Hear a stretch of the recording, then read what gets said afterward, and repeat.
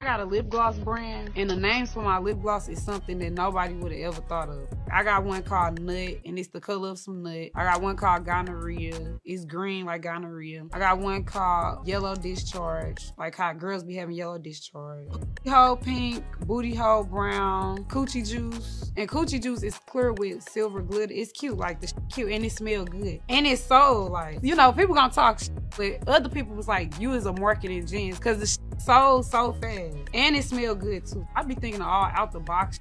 It's not even on purpose. It's just like my brain helped me think outside the box to do some crazy shit.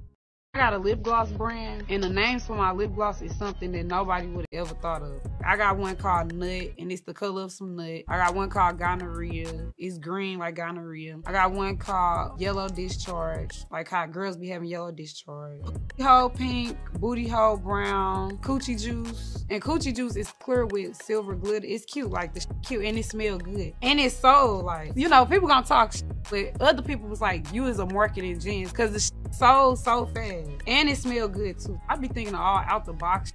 It's not even on purpose. It's just like my brain helped me think outside the box to do some crazy shit. Shalom, and welcome back to another video. All right, all praise to the Most High Yahweh. By Hashem Yahushai, by Hashem Rakak Wadash, and double honor to the apostles and elders of Great Millstone. Shalom to the hopeful elect. It's your brother Atazawan from the Great Millstone here in St. Louis. And we're going to do a quick lesson. This won't be long. All right, we're going to do a quick lesson on the video that we saw with this wicked, reprobate female rapper known as Sexyy Red. All right, and you heard what she had to say about her quote-unquote products, lip gloss or whatever it is that she's pilfering out there, or pretty much selling off to. You would say the niggas of the world. Just say it that way, because that's pretty much what it is. All right, and we'll get into a quick lesson on it. All right, this is Jeremiah 6 and 26. Like I said, this won't be long. All right, this is Jeremiah 6 and 26. It says, O daughter of my people, gird thee with sackcloth, and wallow thyself in ashes, make thee mourning, as for an only son, most bitter lamentations, for the spoiler shall suddenly come upon us, right? And for the Israelites here today, you know, instead of trying to carve out your own special niche, right? Trying to be the most vilest, wickedest, nastiest, filthiest female rapper to ever live. You know, you actually supposed to be in mourning, okay? Because as the scriptures say, this is not our rest. All right, but here in Babylon, you have those who are still trying to do what? Make their way prosperous in this land. All right. So going on, it says, Jeremiah 26, 6 and 27. I have set thee for a tower and a fortress among my people, that thou mayest know and try their way. They are all grievous revolters, walking with slanders. They are brass and iron. They are all corrupters. The bellows are burned. The lead is consumed of the fire. The founder melteth in vain. For the wicked are not plucked away. Reprobate silver shall men call them, because the Lord Yahweh hath rejected them.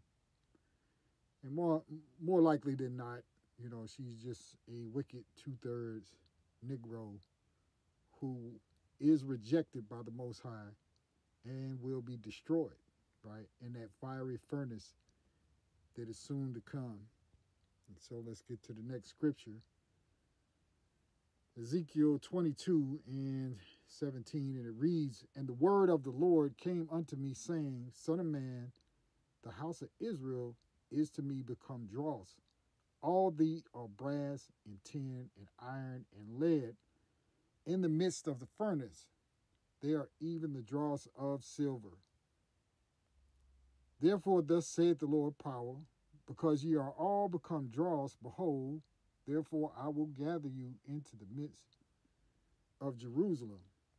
And as they gather silver and brass and iron and lead and tin into the midst of the furnace to blow the fire upon it, to melt it, so will I gather you in mine anger and in my fury, and I will leave you there and melt you. Right? And that's what's coming to 2/3 of the house of Israel, right? Where the Lord has rejected you. He's given you over unto your vile affections. He's given you a reprobate mind, right? You totally disregard the Lord. You disregard the prophets, the teachers, okay, in order to chase prosperity on this side, which will profit you nothing, okay?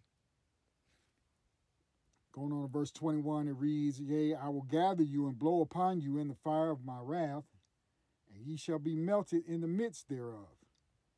As silver is melted in the midst of the furnace, so shall ye be melted in the midst thereof, and ye shall know that I, the Lord Yahweh B'Shem Yahushai, have poured out my fury upon you. You see?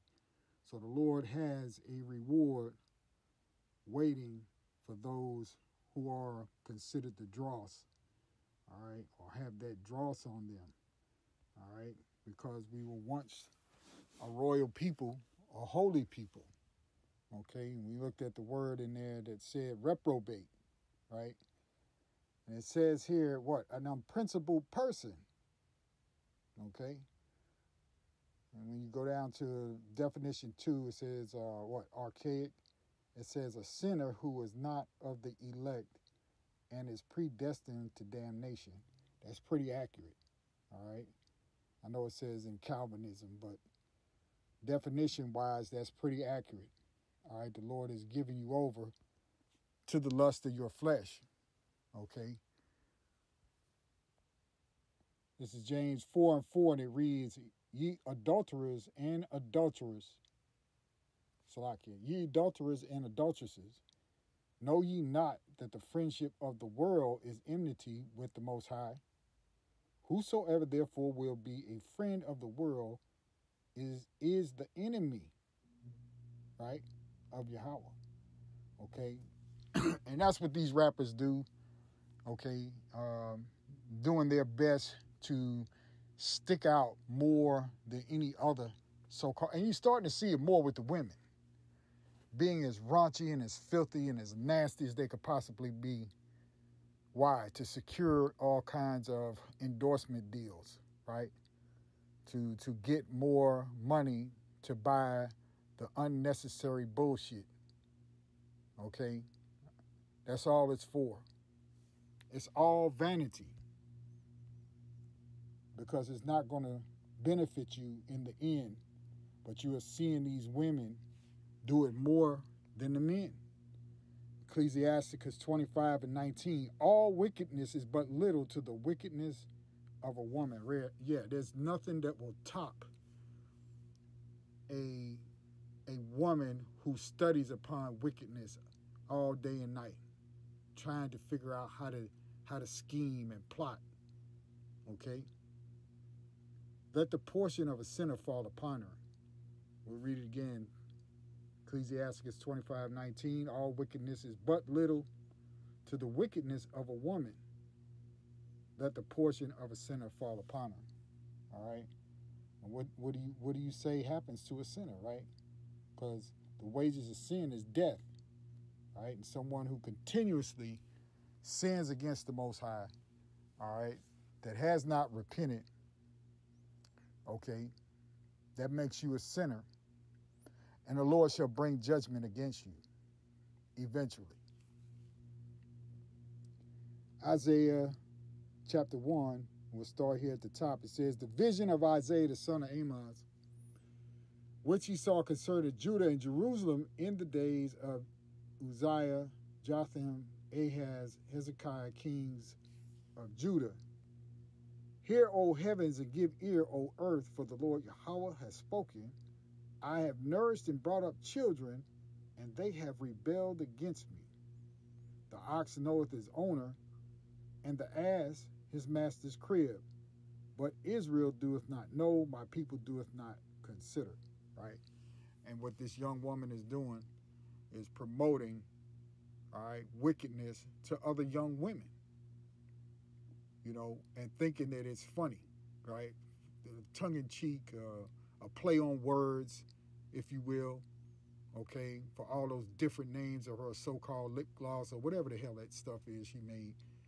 It's garbage, right? But like she admitted herself, it's sold out, right? In record time. What does that say about the young girls today? Where are your mothers? Where are your fathers to train you and to tell you to stay away from stuff like this? Okay? Stay away from that kind of stuff. Okay? And that's because most of the time these children are being raised by a single mother who's out there trying to do her own thing. And in fact, encourage it. Okay? Verse 4, our sinful nation, a people laden with iniquity, a seed of evildoers, children that are corrupters, right? And she's being a corrupter. She's corrupting the minds of young children, young girls particularly. Okay? They have forsaken the Lord Yahweh. They have provoked the Holy One of Israel unto anger. They're gone away backward, right? That's what these people are doing in this day and time. Okay? 2/3 of Israel is as wicked can be. Verse 5, why should ye be stricken any more? You will revolt more and more. The whole head is sick and the whole heart faint. From the sole of the foot even unto the head there is no soundness in it, but wounds and bruises and putrefied sores.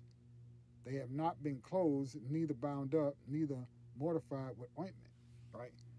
So the wound is so deep, right, and uncared for that it's just going to fester. It's just going to get worse. And that's the degeneracy that you see of this generation, and in particular, these young women, right? Because these are their examples now, right? People like her, Cardi B, Meg Thee Stallion, right? Nicki Minaj, and the rest of them, if there's any more out there, okay? These are their new heroes. Jeremiah 2:1, it reads, moreover, the word of the Lord Yahweh came to me, saying, go and cry in the ears of Jerusalem, saying, thus saith the Lord, I remembered thee, the kindness of thy youth, the love of thine espousal, when thou wentest after me in the wilderness, in a land that was not sown, right? Because we showed reverence to the Lord, right? Because we wanted the Lord to help us and lead us, right? And we played along like we were going to do right. Verse 3, Israel was holiness unto the Lord, and the first fruits of his increase. All that devour him shall offend, evil shall come upon them, saith the Lord. Hear ye the word of the Lord, O house of Jacob, and all the families of the house of Israel. Thus saith the Lord, what iniquity have your fathers found in me, that they are gone far from me, and have walked after vanity, and are become vain, right? The Lord is asking that question. What have I done to you? Did not I take care of you and give you everything that you said you needed? And yet you walk away from me. Why? All right. And we'll jump down here to verse 19. You can read the whole chapter. But for time's sake, because this chick is not worth putting in 30 minutes on her. Okay.